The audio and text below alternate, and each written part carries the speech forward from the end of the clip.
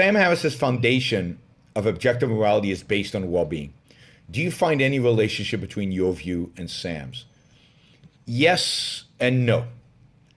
So I actually am very inspired, or very, inspired is the wrong word, very happy to see Sam doing what he is doing. Right? Because what Sam is basically trying to establish, which I think he's right, unfortunately, he won't read Ayn Rand, or if he reads Ayn Rand, he doesn't get it, because she's already done this. What he's trying to do is show the world that there is no difference, that you can get an ought from an is. So he's trying to bridge the is-ought gap. So the idea is this: there's facts out there in the world, but how do those facts out there in the world tell us what we should do? Or in other words, how do you get more from reality? Is there a science of morality? And if there's a science of morality, how do we practice it? What do we look for? What is objective knowledge in morality? What is morality? What's the purpose of morality? So Sam, I mean, I admire this. Sam is one of the few intellectuals in the world, I think. And one of the few thinkers, even certainly in the recent past, who believes that one can generate an ought from an is. And who believes that morality is a science. And he even kind of gets what the science is about, which is well-being. It's whose well-being which he is confused about, and which creates problems for his conclusions, creates problems for his vision of morality. But the problem is the way he addresses the is-ought is superficial, and it gets him in trouble. So for Ayn Rand, the is-ought, the way you bridge the is-ought, is you ask yourself, in a sense, what is the purpose of morality? Well, the purpose of morality is to discover the values that one should pursue in life, the values that are crucial. It's about choosing what is right and what is wrong in the most important decisions in your life that shape your life. But what are values? What should you pursue, right? What are values? Values are things one acts to gain or keep. But what's implicit in the term value? That one is acting for something. What is it means that you have options, you have choices. So Sam has a bit of a problem. Without free will, how do you have choices? So we're going to leave that alone, because I don't think you have choices if you don't have free will. But I think Sam is confused about free will. I don't think he actually believes there's no free will. He just doesn't understand what free will is. But so you're confronted with choices. And then the question is, what are those choices? What is the fundamental choice? What is the choice that makes all of the choices possible? And who confronts those choices? And this is really important. And this is, I think, to a large extent, something Sam skips. You confront those choices as an individual. Morality is about you as an individual and how you live. And the fundamental choice you as an individual face is existence or non-existence, life or death. Morality depends on your choice to live.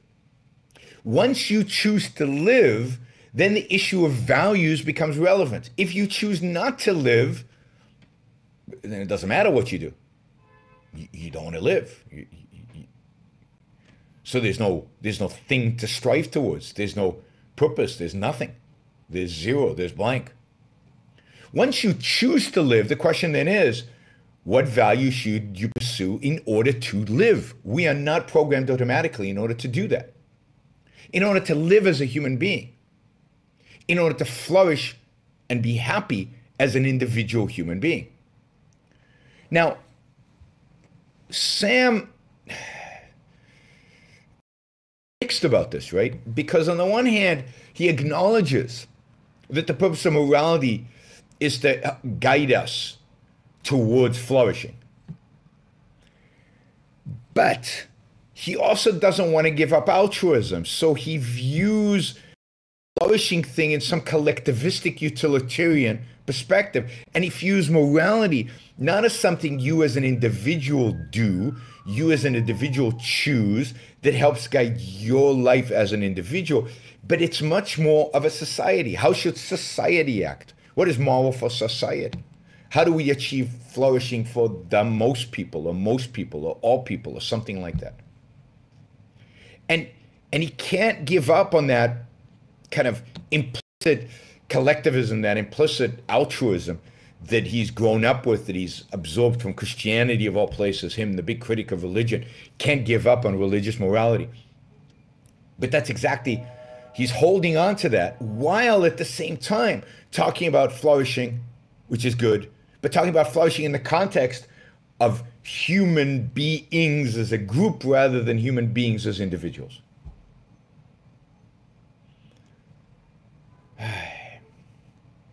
So it's very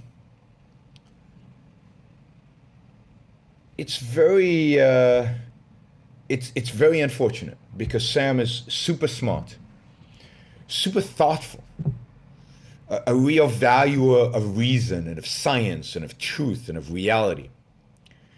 And he's trying to do the right thing. He's trying to bridge from ises to oughts, a bridge that Ayn Rand crossed, solved a problem in philosophy Ayn Rand solved. And he just can't do it. And you have the same problem with him with free will. And he also thinks that too much of what it means to flourish, what it means to be successful, what it means to be happy, I think has to do with chemistry, purely with chemistry. Right? And that you can, if you could manipulate the chemistry, that's would be the moral, that's morality. You know, it's just not true. It's our actions out there in reality. It's the chemistry it is part of it. One can't ignore the chemistry. And our actions cause the chemistry. But just stimulating the chemistry independent of our actions and our thoughts would not generate the same idea, would not generate the same thing. So it's sad because, and again, he can't give up completely on the altruism, on the collectivism, and it really, really, really is sad because Sam Harris is exactly the kind of person objectivism needs. Articulate, somebody who talks in a language that people understand, somebody who has a massive following, a successful writer, a good speaker, calm, reasonable, collect, and yet, you know, ruthless with his enemies, which I think is good. So I admire Sam Harris, and I think if we had Sam Harris on our side, we'd be way ahead of the curve in terms of our success. Unfortunately, we don't, and none of us are as successful as Sam at building an audience. None of us objectivists are successful as Sam building an audience and holding that audience and engaging with that audience, and therefore we're way behind. We're way behind. Yeah, I mean, somebody's asking about Jordan Peterson and his life is suffering. I mean, I've talked about that in the past. I've done whole shows about Jordan Peterson. By the way, it's not fair. If you want to ask a question on YouTube, you should contribute $5 like Stefan did to get your question answered, because I shouldn't be discriminating here. On Facebook, unfortunately, there's no feature that allows you to make a contribution and ask a question, but on YouTube there is, so use it. It's a great tool for the Yaron Brook show, money to support our existence, because it's tough. It's tough. So I'm a huge admirer of Sam Harris, and more so than I admire Jordan Peterson, because I think Sam epistemologically is better. He's more on the side of reason and science than Peterson is. Peterson is too much on the side of mysticism, of primacy of consciousness, than I would like. And but I encourage you all to listen to both. And you know, the idea of life is suffering that Jordan Peterson does is just wrong. I mean, it's just a false way in which to look at the world. It's a false way to build up an ethic or to build up a philosophy of life or a psychology of life. It's completely inappropriate. He's wrong, and you know, it's like you've got this fundamental choice between life and death, and you're saying that death is the more fundamental of the two, the more basic of the two. Now, death is inevitable, but if you choose life, so is life. So death doesn't require much effort. Life does. So death is the default in a sense. It's the lazy man solution, the lazy person solution. But that is no excuse to make life as suffering as your starting point in psychology or in ethics or in morality, which is what Jordan Peterson does, unfortunately. But you know, one day, hopefully, we'll have a conversation with Jordan and talk to him about it. Not that I think I can convince him. I can't. But I think the conversation will be interesting for you guys.